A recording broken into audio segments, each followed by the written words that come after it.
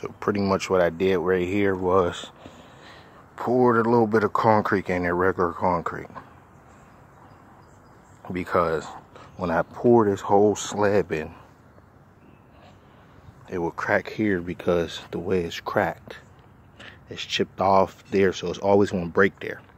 So when I pour this in here, I'm going to put a light coat of the concrete that's going to go here over top of that. That will bring me up with my wood, but it always will crack there, so that's easy to fix. But this is going to be my split line right along here. The concrete's going to be split here, and then the other one's going to be split right here, so it'll never affect this whole slab of concrete, because this is where I'm going to have it crack at, which will be easy to repair.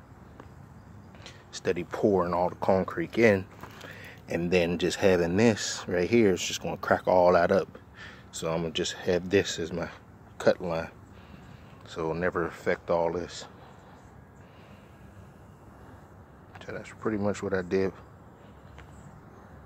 Get that in there, let that dry.